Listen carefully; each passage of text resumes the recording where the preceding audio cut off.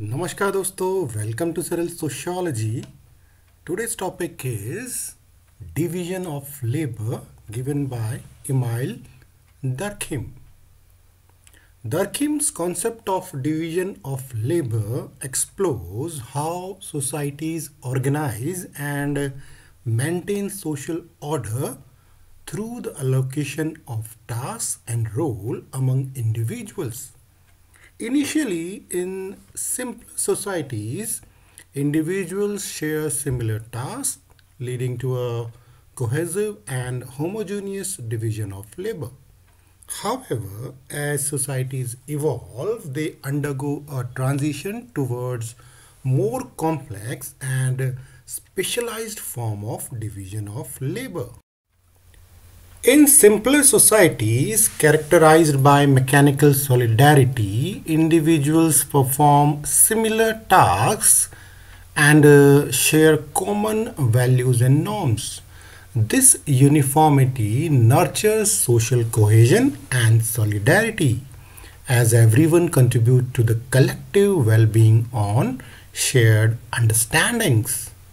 As societies progress and become more complex, they experience a shift toward organic solidarity. In these modern industrial societies, division of labor becomes more specialized, with individuals occupying diverse roles and performing distinct tasks. This specialization arises from the increasing interdependence among individuals, where each person relies on others for goods, services, and support. Let's understand mechanical solidarity and organic solidarity with a little bit more contrast. Now, first is mechanical solidarity. Now, this form of solidarity is characterized by traditional pre-industrial societies where social cohesion is based on shared values, norms, and beliefs.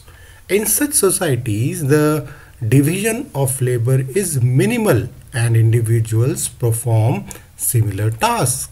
For example, in agricultural communities, everyone may engage in farming activities, leading to a sense of collective identity and solidarity based on common cultural practices and traditions.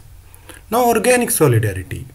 Organic solidarity emerges in modern industrial societies characterized by complexity and diversity. Here, social cohesion arises from the interdependence of individuals with diverse roles and functions. The division of labor is complex, with individuals specializing in different occupations based on their skills and expertise. For instance, in a modern city, people have diverse professions such as doctors, teachers, engineers, architects, lawyers, and they rely on each other for goods and services, fostering a sense of mutual dependence and cooperation. Durkheim has also analyzed the functions of division of labor. The very first is social integration. Division of labor plays a very crucial role in fostering social cohesion and solidarity by interconnecting individuals through specialized roles.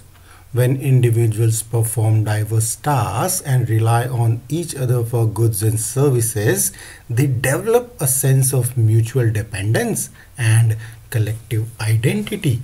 For example, in a community where people have distinct occupations but collaborate for common goals such as farming or trade, division of labor strengthens social bonds and promote unity. Next is economic efficiency.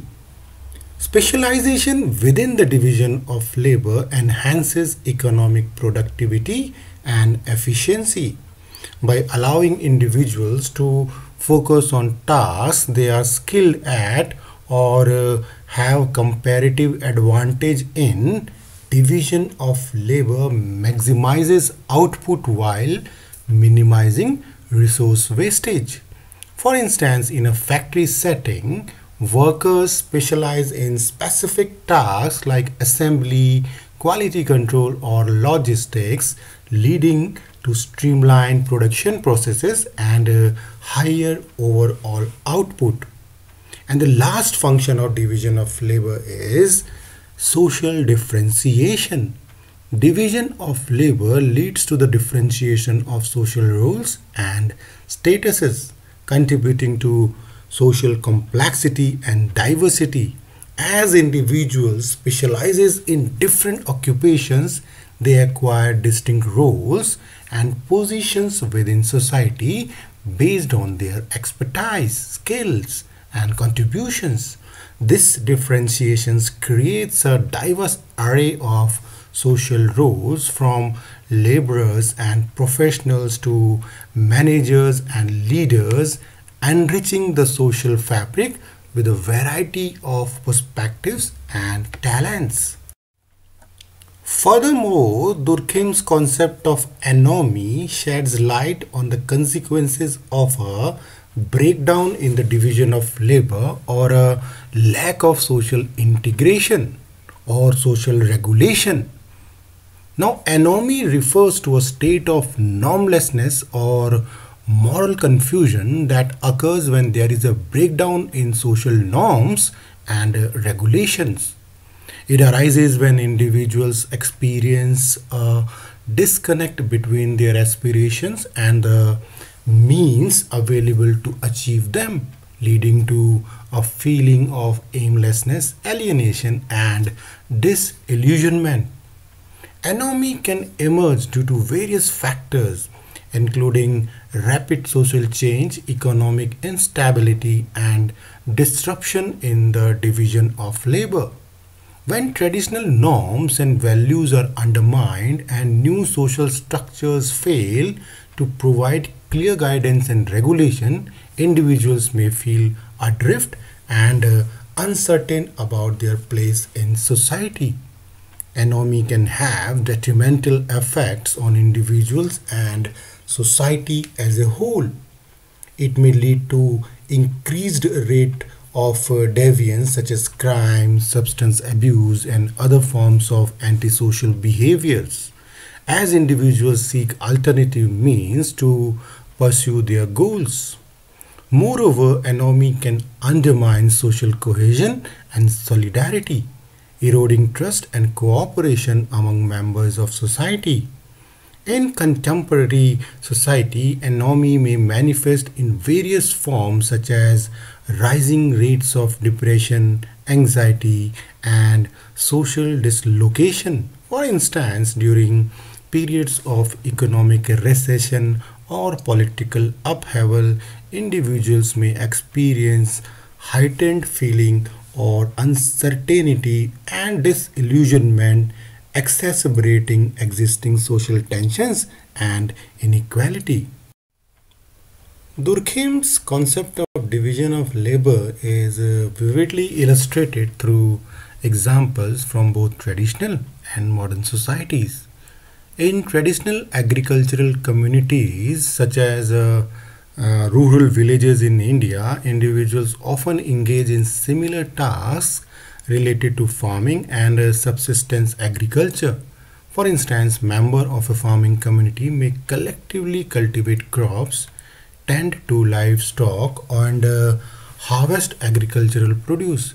This shared involvement in agricultural activities fosters a sense of mechanical solidarity where individuals bond over shared traditions, values, and communal labor. Each member contributes to the collective well-being of the community, reinforcing social cohesion and mutual dependence. In modern industrial societies like urban centers in India exhibit a high degree of specialization and diversity in occupational roles. individuals pursue distinct professions and career paths such as doctors, engineers, teachers, entrepreneurs, and artists, each contributing to the complex web of social and economic life. This specialization gives rise to organic solidarity, where individuals rely on each other's specialized skills and expertise to meet diverse needs and objectives. For example, a doctor depends on the services of engineers to maintain medical equipments, while teachers rely on farmers to produce food for their sustenance. The interconnectedness of diverse occupational roles in modern societies underscores the importance of organic solidarity in sustaining social order and progress. Furthermore, in Durkheim's analysis, mechanical solidarity corresponds to societies characterized by what he termed repressive law, while organic solidarity is associated with restitutive law. Mechanical solidarity describes the social cohesion found in traditional pre-industrial societies where individuals share similar values, norms, and beliefs. In these societies, social order is maintained through repressive law, which relies on punitive measures to uphold collective morality and punish deviant behaviors. For example, in tightly knit agricultural communities where everyone follows the same customs and traditions, any deviation from societal norms is met with harsh punishment to preserve social order and cohesion. Organic solidarity, on the other hand, characterized modern industrial societies marked by diversity, specialization, and interdependence. In these societies, social cohesion arises from the mutual reliance and cooperation among individuals with diverse roles and functions. Restitutive law is the legal system associated with organic solidarity, emphasizing the restoration of social equilibrium and the resolution of conflicts through restitution or compensation. For example, in a complex urban setting where individuals have varied occupations and lifestyles, legal mechanisms focus on resolving disputes and restoring relationships through compensation or restitution rather than punitive measures. Finally, friends, in essence, Durkheim's concept of division of labor offers a comprehensive framework for comprehending how societies maintain social order through the specialization and interdependence of individuals. It underscores the dynamic interplay between social structure, solidarity, and the organization of labor, which collectively shape collective life. By outlining the transition from mechanical solidarity in traditional societies to organic solidarity in modern ones, Durkheim illuminates the evolution of social cohesion and integration. The concept clarifies how the division of labor, whether minimal or complex, influences the bond that tie individuals together within a society.